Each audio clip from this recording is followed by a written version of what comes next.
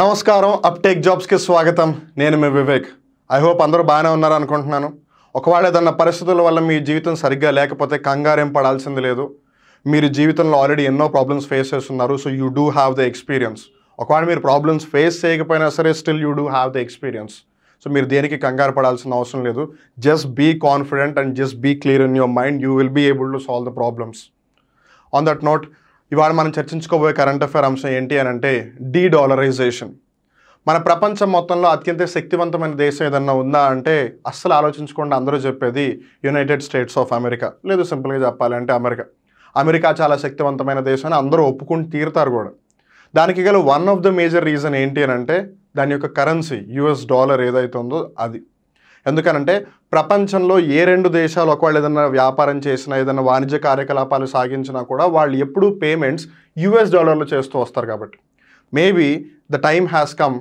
Wear the dollar is losing it's might maybe American dollar తన యొక్క శక్తిని కోల్పోతుందేమో అన్న పరిస్థితులు వస్తున్నాయి ఎందుకంటే ఇండియాతో కలుపుకుని ప్రతి ఒక్క దేశం కూడా మెల్లిమెల్లిగా వాళ్ళ ఓన్ కరెన్సీస్లోనూ లేదా వేరే ఏ ఇతర కరెన్సీను ఉపయోగించి మనం వాణిజ్య కార్యకలాపాలు చేద్దాము మనం యూఎస్ డాలర్ మీద అంతగా డిపెండ్ అవ్వద్దు అని అందరూ కూడా డీడాలరైజేషన్ ఫినామినాన్ని యూస్ చేస్తున్నారు and that is what we are going to discuss in today's current affair de-dollarisation అంటే ఏంటి డీడాలరైజేషన్ వల్ల వస్తున్న ఎఫెక్ట్స్ ఏంటి లేదు అసలు డీడాలరైజేషన్ చేయడానికి దేశాలు ఎందుకు అలా ఆలోచిస్తున్నాయి దానివల్ల ఉన్న ఛాలెంజెస్ ఏంటి ఇవన్నీ కూడా మనం ఈ వీడియోలో తెలుసుకుందాం బట్ గుర్తుంది కదా before going in to the details ఈ వీడియో కింద ఒక గూగుల్ ఫామ్ లింక్ ఉంది మీకు అప్టేక్ జాబ్స్కి సంబంధించి ఒకవేళ ఏదైనా డౌట్ ఉంటే ఆ గూగుల్ ఫామ్ లింక్లోకి వెళ్ళి మీ డీటెయిల్స్ ఇచ్చి మీకున్న డౌట్ని చెప్తే అప్టేక్ జాబ్సే మీకు కాల్ చేస్తున్నాయి ఒకవేళ మీరు ఆ విధంగా గూగుల్ ఫామ్లో డీటెయిల్స్ని ఫిల్ చేయలేకపోతే అట్లీస్ట్ మీరే అప్టేక్ జాబ్స్కి కాల్ చేయొచ్చు 9133449696 ఈ నెంబర్కి కాల్ చేస్తే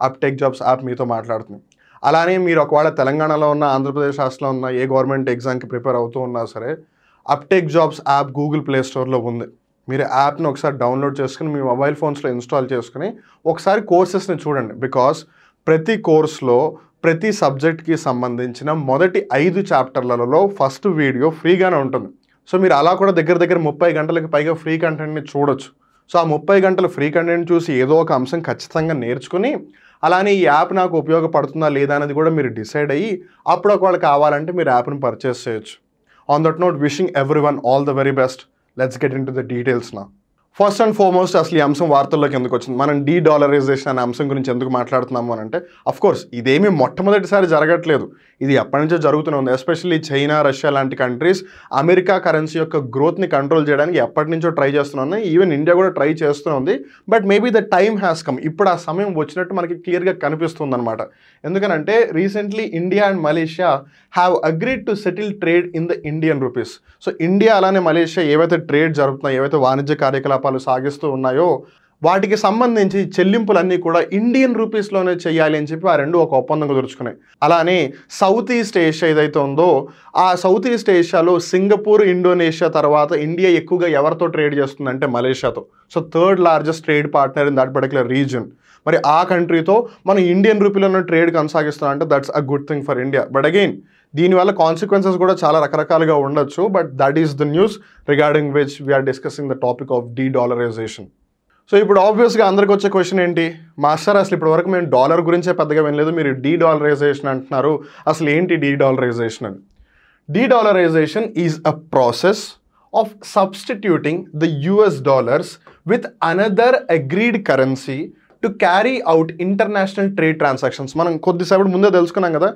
ఇండియా మలేషియా ఏవైతే ట్రేడ్ ట్రాన్సాక్షన్ జరుగుతున్నాయో ఏవైతే వాణిజ్య కార్యకలాపాలకి సంబంధించి చెల్లింపులు జరుగుతున్నాయో అవన్నీ కూడా ఇండియన్ రూపీస్లో జరుగుతాయి ఇప్పటి నుంచి వాళ్ళు ఒక ఒప్పందం చేస్తున్నారు అగ్రిమెంట్ క్రియేట్ చేస్తున్నారు అనమాట సో ఇక్కడ జాగ్రత్తగా గమనిస్తే యుఎస్ డాలర్కి బదులుగా వాళ్ళు ఒకవేళ ఏదైనా కరెన్సీని అగ్రీ చేస్తే ఆ కరెన్సీలోనే ఒకవేళ అంతర్జాతీయ వాణిజ్య కార్యకలాపాలు జరిగితే దానినే డీడాలరైజేషన్ అంటారు సింపుల్గా చెప్పాలంటే డాలర్కి బదులుగా వేరే కరెన్సీని ఉపయోగించడం అని అర్థం it is a method of reducing the dollars dominance of global markets ఆబ్వియస్గా ఇప్పుడు ఒక ఇంట్లో అన్ని పనులు ఒకటే పర్సన్ చేస్తున్నాడు అనుకోండి ఒకవేళ ఆ పర్సన్కి అనారోగ్యం వచ్చింది సో ఇప్పుడు మిగతా వాళ్ళకి అసలు ఏ పనులు చేయడం రాలేదు ఎందుకంటే ఇప్పటివరకు ఒకటే పర్సన్ మొత్తం పని అంతా చేసేస్తున్నాడు ఇప్పుడు ఆల్టర్నేటివ్ లేదు కాబట్టి ఈ పర్సన్కి అనారోగ్యం వస్తే ఒకటి ఆ పర్సన్కి సేవ చేయాలి డెఫినెట్గా బికాస్ క్యూర్ అవ్వాలి కాబట్టి అండ్ రెండోది ఆ పర్సన్ సఫర్ అవుతున్నారు కాబట్టి వీళ్ళు కూడా సఫర్ అవుతారు because they don't have an alternative in the same way ప్రపంచం మొత్తం కూడా అన్ని ఇంటర్నేషనల్ ట్రాన్సాక్షన్స్ ఒకవేళ డాలర్లోనే జరిగితే అప్పుడు డాలర్ ఒకటే స్ట్రాంగ్ అవుతుంది, మిగతా కరెన్సీస్ అవ్వవు కదా.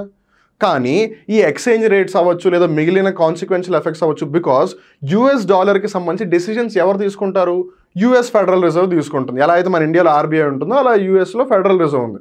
సో వాళ్ళు కదా డెసిషన్స్ తీసుకునేది. ఆ యూఎస్ డాలర్కి సంబంధించి మనీ సప్లై ఏ విధంగా ఉండాలి, లేదా ఇంట్రెస్ట్ రేట్లను పెంచాలా లేదా, లేదు మానిటరీ పాలసీ ఏ విధంగా ఉండాలి, ఇవన్నీ కూడా యూఎస్ గవర్నమెంట్ కదా డిసైడ్ చేసేది. ఇప్పుడు అక్కడ దాన్ని బట్టి ఇంటర్నేషనల్గా మొత్తం కాన్సిక్వెన్సెస్ రిపర్కషన్స్ వస్తాయి కదా. ఆ లెక్కను చూసుకుంటే మరి మొత్తం అమెరికన్ డాలర్లో బిజినెస్ జరిగినా కూడా అమెరికా చేతిలోనే మొత్తం ఉందన్నమాట. అప్పుడు ఇండైరెక్ట్గా అన్ని దేశాలు అమెరికా కిందే ఉన్నట్టు ఉంటుంది కదా. సో మెల్లిమెల్లిగా సుప్రీమసీ అనే కాన్సెప్ట్ ఏదైతే ఉందో దాని నుంచి అందరూ బయటికి రావాలనుకుంటున్నారు. ఎంతసేపు నువ్వే నా గొప్ప, నాకు గొప్పగా అవ్వడానికి నువ్వు అవకాశం ఇవ్వవా, నేను ఎదగ దాని మామూలుగా ఒకప్పుడు జనరేషన్ అడగకపోయినా ఈ రోజుల్లో 21st centuryలో ప్రతి ఒక్కళ్ళు ఇదే చేస్తున్నారు. నాకు నా ఇండివిజువాలిటీ కావాలి, నేను నీ మీదే ఆధారపడాలి అనుకోవట్లేదు ఇలా అందరూ అంటూ ఉంటారు కదా. సో అలానే మిగతా కంట్రీస్ కూడా మేము డాలర్కి కన్నా మా కంట్రీ కరెన్సీస్ ఏవైతున్నాయో మేము వాటికి ఎక్కువ వాల్యూ ఇవ్వాలనుకుంటున్నాం.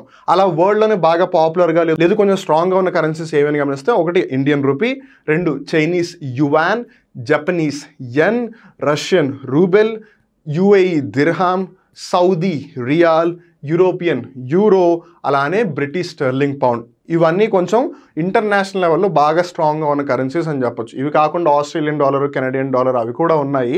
బట్ కంపారిటివ్గా చూస్తే కనుక ఇవి ఎక్కువగా యూసేజ్లో ఉన్నాయన్నమాట. It is a way to reduce the effects of the weaponisation of the US dollar. ఈ వెపనైజేషన్ ఆఫ్ ద యూఎస్ డాలర్ని మీరు కొంచెం జాగ్రత్తగా అర్థం చేసుకోవాలి. ఎందుకంటే ఇందాక తెలుసుకున్నాం కదా, ఇప్పుడు అందరూ యూఎస్ డాలర్లోనే వ్యాపారాలు కొనసాగిస్తే దానికి సంబంధించిన అల్టిమేట్ డిసిజన్ ఎవరు తీసుకుంటున్నారు, యూఎస్ తీసుకుంటుంది. ఆ లెక్కన యూఎస్ డిసైడ్ చేయగలదు కదా ఎక్కడ ట్రేడ్ జరగగలదు, ఎక్కడ ట్రేడ్ జరగదు. ఉదాహరణకు ఒకవేళ జాగ్రత్తగా గమనిస్తే ఇరాన్కి యూఎస్ఏకి పెద్దగా పడదు. ఇప్పుడు ఒకవేళ ఇండియా వెళ్ళి ఇరాన్తో ట్రేడ్ చేస్తుంది అనుకోండి, యూఎస్ ఆల్సో ట్రేడ్ చేస్తుంది అనుకోండి, యూఎస్ఏ వచ్చి ఆపే అవకాశం కూడా ఉంది. అది జియోపొలిటికల్గా అవ్వచ్చు, ఇటు కరెన్సీ ట్రాన్సాక్షన్ పరంగా కూడా అవ్వచ్చు. సో అలా యూఎస్ డిసైడ్ చేస్తుంది కదా. సో అందుకని దాన్ని ఒక వెపన్ లాగా కూడా యూస్ చేస్తూ వచ్చిందన్నమాట United states of America. Of course డైరెక్ట్గా ఎప్పుడు చెప్పలేదు కానీ అది ఇండైరెక్ట్గా అదే జరుగుతుంది. సో అందుకని దానిని కూడా రెడ్యూస్ చేయడానికి డీడాలరైజేషన్ అనే ఫినామినా ఇప్పుడు ఎక్కువగా వ్యాప్తి చెందుతోంది. ప్రతి దేశం కూడా యూఎస్ డాలర్ కాకుండా వేరే ఏదైనా కరెన్సీలో కానీ లేదు వాళ్ళ దేశంలో ఉన్న కరెన్సీని కానీ వాళ్ళు యూస్ చేయాలనుకుంటున్నారు. ఇలా డీడాలరైజేషన్ చేయడం వల్ల ఉన్న అడ్వాంటేజెస్ ఏంటి అని గమనిస్తే, మొదటిగా reducing dependence on the US dollar. ఆబ్వియస్గా ఇప్పుడు యూఎస్ డాలర్ ఒకటే ఉందనుకో, ఇందాక అనుకున్నాం కదా ఫ్యామిలీలో మొత్తం అన్ని పనులు ఒకటే పర్సన్ చేస్తే ఆ పర్సన్ ఒకవేళ ఏదైనా రాంగ్ డిసిషన్ తీసుకున్నా లేదు ఆ పర్సన్కి ఒకవేళ ఏదైనా అయినా సరే మొత్తం ఫ్యామిలీ సఫర్ అయిపోతుంది. ఇప్పుడు అందరూ కూడా యూఎస్ డాలర్ మీద ట్రాన్సాక్షన్స్ చేస్తూ ఉంటే ఒకవేళ యూఎస్ గవర్నమెంట్ ఏదైనా ఒక స్ట్రిక్ట్ డిసిషన్ తీసుకుంది, లేదు ఓన్లీ యూఎస్కి బెనిఫిట్ అయ్యే డిసిషన్ తీసుకుంది అనుకోండి, అప్పుడు ప్రపంచం మొత్తం నష్టాలు పాలైనట్టునా. సో ఆ విధంగా ఇప్పుడు డీడాలరైజేషన్ జరిగితే ప్రపంచం మొత్తానికి మంచిదే కదా. And improving economic stability. ఆబ్వియస్గా వేరే కరెన్సీస్ కూడా మెల్లిమెల్లిగా డెవలప్ అవుతూ ఉంటాయి కాబట్టి ఒక స్టెబిలిటీ క్రియేట్ అవుతుంది. ఎందుకంటే మిగతా కరెన్సీలన్నీ ఇక్కడ యూఎస్ డాలర్ ఇక్కడ ఉందనుకోండి, ఇప్పుడు యూఎస్ డాలర్కి ఏదైనా అయితే ఇది కూడా కింద పడిపోతే దాన్ని కాపాడడానికి ఎవరు లేరు. అదే అట్లీస్ట్ యూఎస్ డాలర్తో పాటు ఇంకో 3-4 కరెన్సీలు కూడా దాన్ని అట్లీస్ట్ బ్యాలెన్స్ అవుట్ చేస్తుంది అనుకోండి, ఒకవేళ యూఎస్ డాలర్కి ఏదైనా అయినా సరే దాన్ని హోల్డ్ చేయడానికి ఇంకో 2-3 కరెన్సీలు ఉంటాయి. అలా ఎకనామిక్ స్టెబిలిటీని కూడా మనం ఇంక్రీజ్ చేయొచ్చు. అలానే increasing trade and investment. Because ప్రతి కంట్రీకి యూఎస్ఏ అంటే ఇష్టం లేదు, యూఎస్ఏకి ప్రతి కంట్రీ అంటే ఇష్టం లేదు. అలానే ప్రతి కంట్రీ కూడా యూఎస్ పర్మిషన్ తీసుకుని వ్యాపారం ఏం చేయదు కదా. ఎండ్ ఆఫ్ ద డే వాళ్ళ దేశాన్ని యొక్క బెనిఫిట్ వాళ్ళు చూస్తారు. సో అందుకని ఇప్పుడు ఇండియా మలేషియా ట్రేడ్ అగ్రిమెంట్ చేసుకుంటాం, దానికి అసలు అమెరికాతో సంబంధం ఏమీ లేదు కదా. ఎండ్ ఆఫ్ ద డే ఇండియాకి ఉంటే ప్రాబ్లం ఉండాలి, లేదా మలేషియాకి ప్రాబ్లం ఉంటే ఉండాలి. ఇప్పుడు వీళ్ళిద్దరు వ్యాపారం చేసుకుంటున్నప్పుడు ఎయిదర్ పే చేస్తే మలేషియన్ కరెన్సీలో పే చేయాలి, లేదా ఇండియన్ కరెన్సీలో పే చేస్తారు. అన్నెసరిగా మళ్ళీ డాలర్ ఎందుకు మధ్యలో దూరుతుంది. అందుకని ఆ విధంగా చేసినట్టయితే కంట్రీస్ మధ్య ట్రేడ్ అండ్ ఇన్వెస్ట్మెంట్ కూడా గ్రో అయ్యే అవకాశం ఉంది. బికాస్ వాళ్ళిద్దరూ వాళ్ళ యొక్క కంఫర్ట్ని చూసుకుని ట్రేడ్ చేస్తున్నారు కాబట్టి. అలానే reducing US monetary policy influence. మనం ఇందాక అనుకున్నాం కదా. ఇక్కడ చాలామంది కన్ఫ్యూజ్ అయ్యి ఇంకో ముఖ్యమైన విషయం ఏంటంటే, చాలామందికి మానిటరీ పాలసీకి ఫిస్కల్ పాలసీకి బేసిక్ డిఫరెన్స్ తెలుసుకోలేకపోతున్నారు. ఫిస్కల్ పాలసీ అని అంటే ఏవైతే ట్యాక్సెస్ ఉన్నాయో ఆ ట్యాక్సెస్ని ఏ విధంగా ఖర్చు పెడుతున్నాము, ఏ విధంగా మనకి ట్యాక్సెస్ వస్తున్నాయి అనే అంశం ఏదైతే ఉందో దానికి సంబంధించిన నిర్ణయాలన్నీ కూడా ఫిస్కల్ పాలసీ కిందలోకి వెళ్ళిపోతాయి. అలానే మనీకి సంబంధించి, కరెన్సీకి సంబంధించి ఇంట్రెస్ట్ రేట్లు ఏ విధంగా ఉండాలి, ఆర్బీఐ ఇంట్రెస్ట్ రేటు ఇవన్నీ ఏ విధంగా ఉండాలి అని చెప్పేది మానిటరీ పాలసీ. సో ఇప్పుడు కరెన్సీకి సంబంధించి డిస్కస్ చేస్తున్నాం కాబట్టి అది యూఎస్ అవ్వచ్చు, ఇండియా అవ్వచ్చు, మానిటరీ పాలసీ డిసైడ్ చేస్తుంది. బికాస్ ఇక్కడ ట్యాక్స్ అనే అంశం రావట్లేదు కదా, because it is related to money and currency. So అందుకని యూఎస్ గవర్నమెంట్ వాళ్ళ మానిటరీ పాలసీ ఏదైతే చెప్తే దానివల్ల మిగతా కరెన్సీలు అంతగా ఎఫెక్ట్ అవ్వకుండా ఉంటాయి. లేదంటే మీరు జాగ్రత్తగా గమనిస్తే ఎప్పుడైనా యూఎస్ ఫెడరల్ రిజర్వ్ మీటింగ్ పెట్టింది అని అంటే ప్రపంచంలో ఉన్న అన్ని స్టాక్ మార్కెట్ కూడా ఇలా చూస్తూ ఉంటాయి ఏం చెప్తారు అని. ఎందుకనంటే వాళ్ళు కనుక ఒక డ్రాస్టిక్ డిసిజన్ తీసుకుంటే దాని యొక్క ఇంపాక్ట్ ప్రతి దేశం మీద పడుతుంది కాబట్టి. ఇన్ఫ్యాక్ట్ ఈ డీడాలరైజేషన్ ఫినామినా గడిచిన 6-7 నెలల నుంచి బాగా ఎక్కువగా జరుగుతుందన్నమాట. దానివల్ల ఆల్రెడీ చాలా వరకు బ్యాంకులు కూడా నష్టపోతూ ఉన్నాయి. అండ్ దానివల్ల చాలా ఎకనామిక్ రిపర్కషన్స్ వచ్చి ఒక ఎకనామిక్ కొలాప్స్ అనేది జరుగుతుంది. ఒక ఆర్థిక సంక్షోభం అనేది ఆల్రెడీ మొదలైంది అని చాలామంది ఆర్థిక శాస్త్రవేత్తలు చెప్తూనే ఉన్నారు. So we need to see how this going to work in the coming future. కానీ ఈ డీడాలరైజేషన్ వల్ల అడ్వాంటేజెస్ ఎన్ని ఉన్నాయో ఛాలెంజెస్ అంటే ప్రాబ్లమ్స్ కూడా అన్నీ ఉన్నాయన్నమాట. దాంట్లో ముఖ్యమైన ప్రాబ్లమ్స్ ఏంటి అని గమనిస్తే కరెన్సీ ఫ్లక్చుయేషన్స్. ఇప్పుడు ఇన్ని రోజులు కూడా అన్ని ట్రాన్సాక్షన్స్ డాలర్ మీద జరిగాయి. ఇప్పుడు సడన్గా డాలర్ అనేది లేకపోతే దానివల్ల కరెన్సీ ఫ్లక్చుయేషన్స్ జరుగుతాయి. ఎందుకంటే ఫారెక్స్ రిజర్వ్స్ మారిపోతాయి. బికాస్ ఇప్పుడు మనం డాలర్లో ట్రేడ్ చేస్తున్నాం అనుకోండి, మన దగ్గర డాలర్స్ ఉండి తీరాలి, మనం అప్పుడే కదా డాలర్స్లో పే చేయగలం వాళ్ళకి. ఇప్పుడు మనం డాలర్లో చేయట్లేదు అనుకోండి, డెఫినెట్గా మన దగ్గర ఉండదు. సో ఆ విధంగా ఫారెక్స్ రిజర్వ్ ఎఫెక్ట్ అయ్యే ఛాన్స్ ఉంది. అలానే మనం వేరే కంట్రీకి వాళ్ళ కరెన్సీలో పే చేస్తున్నప్పుడు లేదు మన కరెన్సీలో వాళ్ళు పే చేస్తున్నప్పుడు డెఫినెట్గా కరెన్సీ ఎక్స్చేంజ్ రేట్ ప్రకారం అక్కడ కూడా ఫ్లక్చుయేషన్స్ వస్తాయి కదా. దాన్ని ఎంతవరకు హ్యాండిల్ చేయగలం అనేది ఒక పెద్ద ఇష్యూ. ఎందుకంటే అగైన్ జాగ్రత్త గుర్తుపెట్టుకోండి, సేమ్ ఎగ్జాంపుల్, ఒక ఫ్యామిలీలో మొత్తం అన్ని పనులు ఒకటే పర్సన్ చేస్తున్నాడు. ఇప్పుడు ఆ పర్సన్ లేడు అనుకుందాం. ఇప్పుడు వీళ్ళందరికీ సడన్గా ఏం చేయాలో కూడా అర్థం కాదు. ఆ సినారియోని వాళ్ళు కంట్రోల్ చేయలేరు. అందుకని చేంజ్ అనేది ఎప్పుడు కూడా కొంచెం కంట్రోలబుల్గా వెళ్ళాలి, కానీ ఇలా డ్రాస్టిక్గా వెళ్ళకూడదు. అంటే చేంజ్కి అలవాటు పడలేరు అనమాట. అలానే limited use of national currencies in international trade, this is one of the biggest challenge అని చెప్పాలి. ఎందుకనంటే ఇప్పటివరకు అన్ని దేశాలు డాలర్ని యూజ్ చేస్తున్నాయి. ఇప్పుడు సడన్గా వచ్చేసి వేరే కరెన్సీని యూజ్ చేయాలి అంటే అందరూ అంత అగ్రి అవ్వకపోవచ్చు కదా. That becomes a very big issue. అలానే dependence on the dollar, especially US కానీ యూఎస్ అసోసియేటెడ్ కంట్రీస్ కానీ లేదు యూఎస్ చెప్పే మాట వినే కంట్రీలు వీళ్ళందరూ కూడా ఇంకా డాలర్నే నమ్ముతూ ఉన్నారనమాట యాజ్ ఎ కరెన్సీ. మేము ఇంకా వేరే కరెన్సీలో ట్రేడ్ చేయాలని ఇంకా వాళ్ళు నమ్ముతూ ఉన్నారు. మరి అలాంటప్పుడు మనం ఒకవేళ కంట్రీతో ట్రేడ్ చేయాలంటే ఎలా చేయగలం? That becomes an issue. అలానే ఫైనాన్షియల్ ఇన్స్టెబిలిటీ, మనం ఇందాక తెలుసుకున్నాం, కరెన్సీ ఫ్లక్చుయేషన్స్ అవ్వచ్చు, లేదు నేషనల్ కరెన్సీ ఏదైతే ఇంటర్నేషనల్ ట్రేడ్ ఉందో దానిలో లిమిటేషన్స్ అవ్వచ్చు. ఇలా వివిధ కారణాల వల్ల లేదు మానిటరీ పాలసీ ఇష్యూస్ వల్ల ఫైనాన్షియల్ ఇన్స్టెబిలిటీ వచ్చే అవకాశం ఉంది. ఇప్పుడు ఇందాక మనం తెలుసుకున్నాం కదా, ఈ డీడాలరైజేషన్ వల్ల అమెరికాలో ఉన్న చాలా బ్యాంకులు ఆల్రెడీ ప్రాబ్లమ్స్ ఫేస్ చేస్తున్నాయి. ఒక ఎకనామిక్ కొలాప్స్, ఆర్థిక సంక్షోభం అనేది ప్రారంభమైంది అని. ఇప్పుడు అమెరికా లాంటి దేశంలోనే ఆర్థిక సంక్షోభం ప్రారంభమైతే దాని యొక్క కాన్సిక్వెన్సెస్ ప్రపంచం మొత్తం రావా? ప్రపంచం మొత్తం వచ్చినప్పుడు చిన్న చిన్న దేశాలు ఏవైతే ఆర్థికంగా అంతగా అభివృద్ధి చెందలేదో డెఫినెట్గా అవి కొలాప్స్ అయిపోతాయి కదా. సో ఆ లెక్కన ఫైనాన్షియల్ స్టెబిలిటీ ఉంటుందా? డెఫినెట్గా ఉండదు. సో అందుకని అది కూడా ఒక పెద్ద ఛాలెంజ్ అనమాట. సో అందుకని డీడాలరైజేషన్ అనేది జరుగుతూ ఉన్నా సరే అది ఆల్ ఆఫ్ ఎ సడన్ జరగకూడదు, కొంచెం స్లోగా జరగాలి. సో దట్ అప్పుడు ఆ చేంజ్ అనేది స్టేబుల్గా జరుగుతుంది. లేదంటే అందరూ సమస్యలు ఎదుర్కోవాల్సి వస్తుంది. అలానే ఈ డీడాలరైజేషన్కి సంబంధించి మన ఇండియా తీసుకునే ఇనిషియేటివ్స్ ఏమైనా ఉన్నాయని గమనిస్తే the RBI unveiled a rupee settlement system for international trade as a step towards internationalizing the rupee. ఎప్పుడు కాదన్నా సరే, ఎంత చిన్నవాడైనా సరే వాడు కూడా నేను గొప్ప అని ప్రూవ్ చేసుకోవాలనుకుంటాడు కదా. ఈవెన్ చీమ చిన్నదే అయినా సరే అది కూడా నేను గొప్ప అని ప్రూవ్ చేసుకోవాలనుకుంటుంది అవకాశం వస్తే. సో మనం కూడా ఎప్పుడైనా సరే మనం గొప్ప అని ప్రూవ్ చేసుకోవాలి, 10 మంది మన గురించి మాట్లాడాలి మనం ఎప్పుడైనా అనుకుంటాం, దాంట్లో తప్పేమీ లేదు. అలానే ఇండియన్ రూపీ కూడా పవర్ఫుల్ అయితే అది ఇండియాకు కూడా మంచిదే కదా, అండ్ ప్రపంచానికి కూడా మంచిది, because it create stability. So అందుకని ఆర్బీఐ దానికి సంబంధించి చర్యలు తీసుకుంటూ ఉందన్నమాట. అలానే banks from 18 countries were allowed by the RBI to open special rupee Vostro accounts to settle payments in Indian rupees. ఇక్కడ మీరు జాగ్రత్తగా గమనించాల్సింది, ఈ మధ్యకాలంలో ఎక్కువగా చర్చ జరుగుతున్న ఒక అంశం ఏంటంటే నోస్త్రో అకౌంట్స్ అనమాట. అంటే వేరే దేశం ఒకవేళ పేమెంట్స్ చెల్లించాలి అని అంటే ఇక్కడే అకౌంట్స్ ఓపెన్ చేసి చేయొచ్చు. ఓస్త్రో అంటే వాళ్ళది, నోస్త్రో అంటే నాది. ఈ విధంగా మనం ఆల్రెడీ చర్చించుకున్నాము.